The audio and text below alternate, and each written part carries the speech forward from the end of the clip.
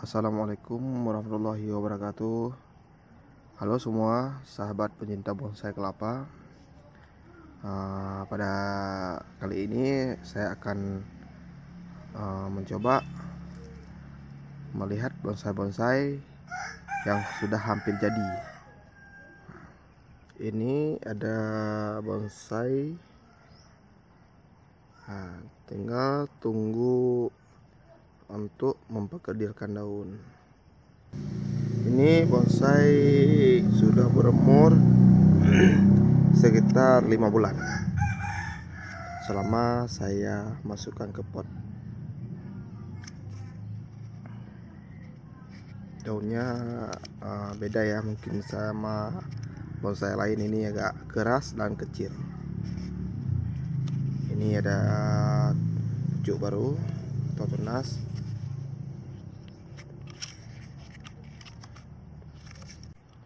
Selanjutnya ini ada juga bonsai yang dulu pernah saya tebas atau saya potong batangnya. Ini sudah kelihatan bagus, jadi dia nggak panjang lagi. Ini juga daunnya juga kerdil, nggak besar kayak bonsai lain. Mungkin sudah hampir jadi juga. Ini belum juga saya pindahkan ke pot, masih di media air. Ini akarnya sudah mulai penuh, tapi nggak ada kelihatan lagi bekas tebasnya.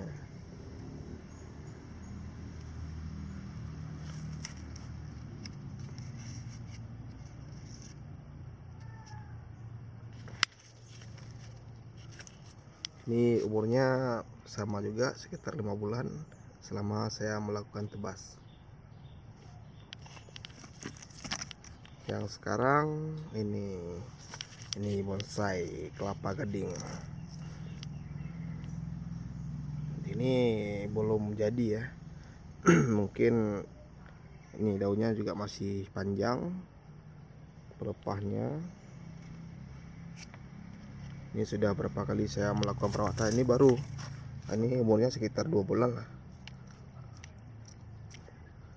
Ini saya tidak melakukan tebas pada batang karena melihat kondisi batangnya agak terlalu kecil. Jadi takut juga kalau kita lakukan tebas, ya resikonya mungkin mati. Jadi saya melakukan pembersihan pelepah saja. Ini juga ada tunas baru atau pucuk.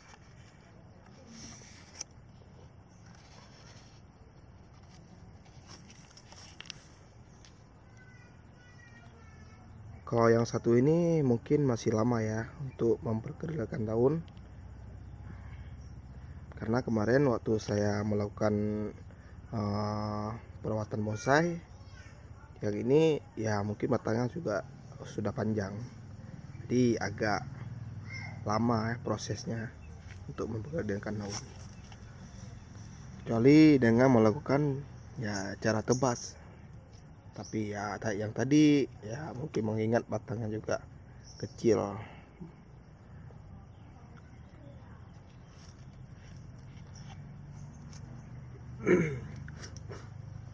Yang sekarang ya ini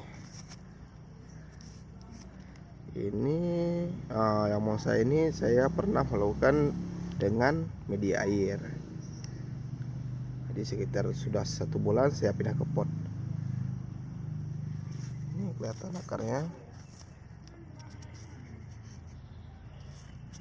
Ini masih saya lakukan ini kain, karena akarnya juga masih ada akar baru. Ini kan yang tujuan saya melakukan seperti ini menggantung batoknya, tergantung.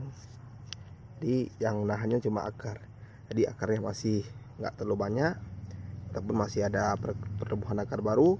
Ya saya melakukan ini dengan cara meletakkan kain basah. Jadi pas nanti disiram, ini terlalu basah dia kainnya.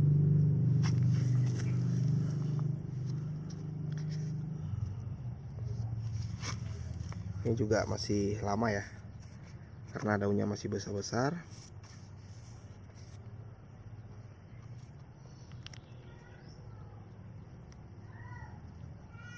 masih saya pakai penahan ya batu, karena ya mengingat belum kuat.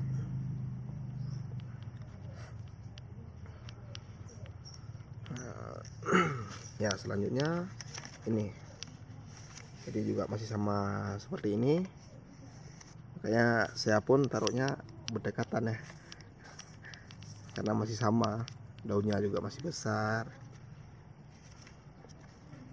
Nah ini yang sudah jadi, ini sudah jadi bonsai, daunnya sudah kerdil. Cuman yang ini ya umurnya sekitar 8 bulan. Ini juga ada tunas baru, belum ada ya. Oh ini batangnya juga sudah besar.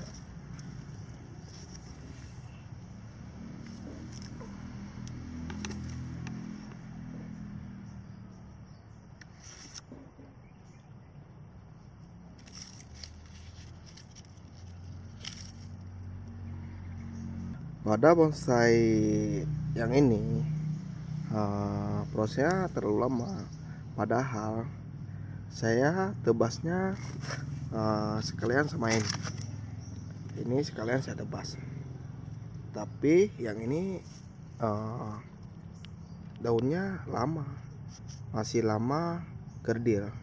Ini masih kelihatan panjang, juga besar, tapi ininya sudah nih ya, sudah pecah dulunya.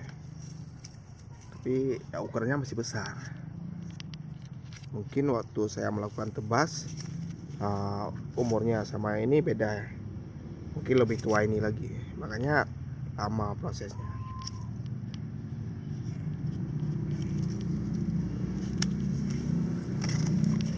Ini batangnya juga sudah besar.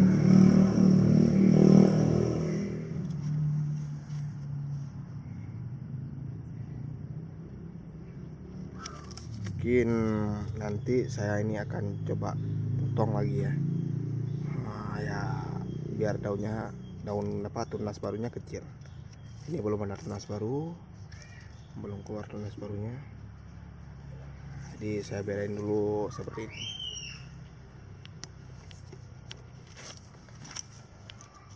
Yang terakhir ini dia, ini bonsai yang sudah lama, tapi ya mungkin panjang ya, panjang.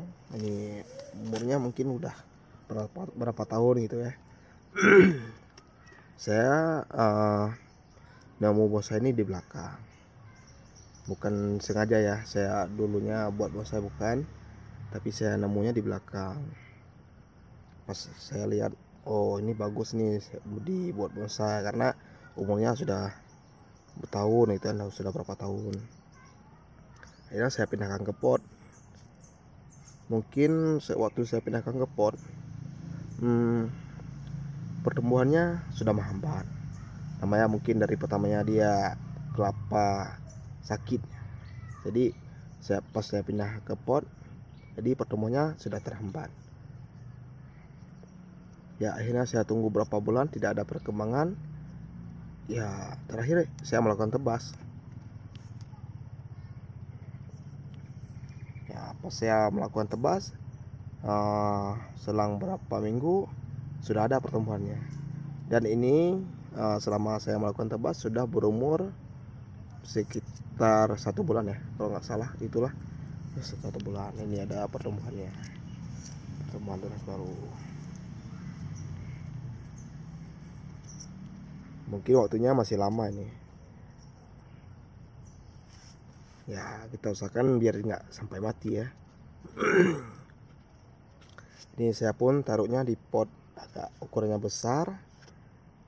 Akarnya juga sudah besar sebenarnya. Nggak saya bersihin dulu, saya pindahin dari tempat pertamanya ke pot tanahnya, sekalian sama tanahnya. Mungkin ya ukuran potnya juga besar.